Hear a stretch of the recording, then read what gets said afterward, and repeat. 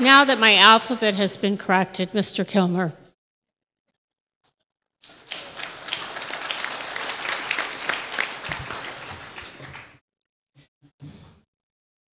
You know, when there's a beautiful woman and there are 7 helpers up here, I couldn't help but think of Snow White and the 7 Dwarfs. And when I look at the talent that's up here on this table, I know who's dopey. Thank you, gentlemen, your wonderful colleagues. Well, even in California, we're starting to see some victories. Gun shows. 20 years ago, I filed Nordyke versus King to stop Alameda County from banning gun shows at the Alameda County Fairgrounds. And it took 13 years to finally win that case and have gun shows in Alameda County. Earlier this year, the Second Amendment Foundation, through my office, teamed up with the California Rifle and Pistol Association to stop the 22nd Agricultural District from imposing a moratorium on gun shows at the San Diego County Fairgrounds. While the government, quote-unquote, studied the issue and imposed a moratorium so that they could take a look at how dangerous gun shows were.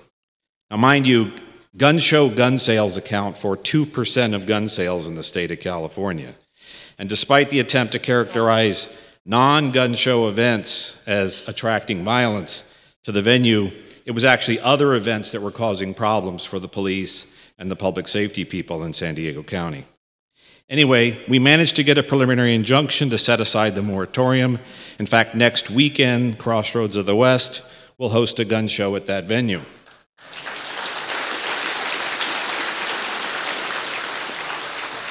In contrast to Nordyke, which took 13 years to resolve, we filed suit in January this year, and by June we had an injunction. And now we have defendants who want to come to the negotiating table to try and resolve the case without further litigation. Hat tip to Mr. Michel's office and his team of lawyers, including Mr. Brady, Ms. Barvier, and Tiffany. And let me say something a little bit un-PC here. I, for one, am happy that female lawyers are starting to fill the ranks of Second Amendment advocates. They are oftentimes much more talented and reasonable than people like me. Of course, after beating up on the 22nd Agricultural District, the California legislature and Governor Newsom now want to try and pass a state law completely banning gun shows on county properties. So look for this case to go into extra innings, folks. Gun confiscations. I'm currently litigating a case in the Ninth Circuit, Rodriguez versus City of San Jose. We just had to file a petition for en banc review earlier this month after the Ninth Circuit made up, out of whole cloth, an exception to the Fourth Amendment for seizing weapons from the spouse of somebody who is prohibited and refusing to return firearms after she had transferred the weapons to herself, had got the California Department of Justice to release the firearms to her, had proven that she had a state-approved gun show or gun safe, and the City of San Jose still refuses to return the guns. That case also will be going into extra innings. California roster, you've heard some other very fine advocates up here talking about Pena versus Hogan. That's a case that I'm privileged to work with Mr. Gura on. It is currently pending with the United States Supreme Court on a petition for certiorari with that court. It is a challenge to California's handgun roster. You've already heard enough about that, but it is an essential principle that we cannot let the government win these the gun prohibition fight through the death from 1,000 cuts battle, and that's essentially what they are doing. If they can keep advancing inch by inch, cut by cut, we'll all end up one day in California with single-shot 22s. One case that we are currently litigating, and we are just getting ready to enter the discovery phase, is a case called Roe versus United States. Now, the plaintiffs in this case are all named by pseudonyms because we're dealing here with the intersection of gun rights and mental health issues. In California, we have 2 procedures for what are called mental health holds. There's a 5150, which is an unadjudicated mental health hold, where if you have a mental health episode and we're not really sure what your diagnosis is, you can be held for 3 days without judicial intervention at all to see whether or not you are a danger to yourself or others. That results in California in the loss of your gun rights for 5 years unless you go back to court to get your rights restored. And oftentimes, and I do a lot of this work in my practice, oftentimes the rights are restored. Oftentimes, you shouldn't lose your gun rights because you've had a bad day.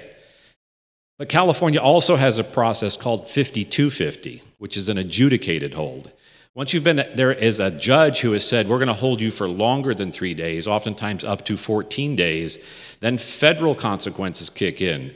And the federal consequences for an adjudicated mental health hold are for life.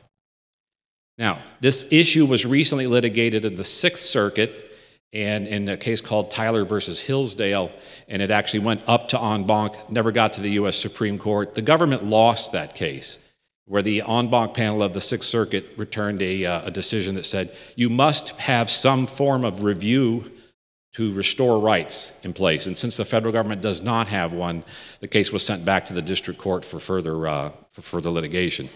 Roe versus United States will be the Ninth Circuit version of that case, so that we can get the issue resolved once and for all. On a personal note, I'll be moving my base of operations to the state of Idaho. Hang on. Not because the gun situation in California is that bad. The gun situation in California is tolerable. We are winning there, one suit at a time, but it's let's call it pre-retirement planning for me.